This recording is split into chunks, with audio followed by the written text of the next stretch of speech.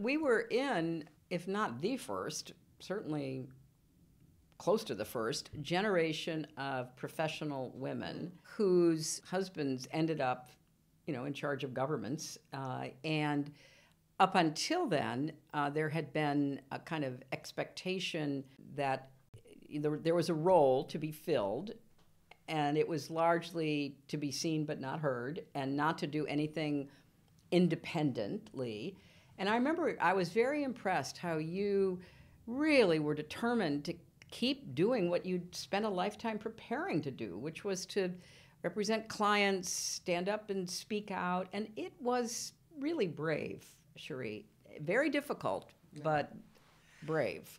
Well, the thing about it was, I always thought, and when I went into Downing Street, there had been always this assumption, as you say, seen and not heard.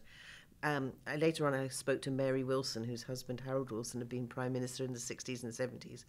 And she said, at some points I used to think, why don't you just get a cardboard cutout of me and just stick it in the corner, because she felt so frustrated that was literally what was expected of her.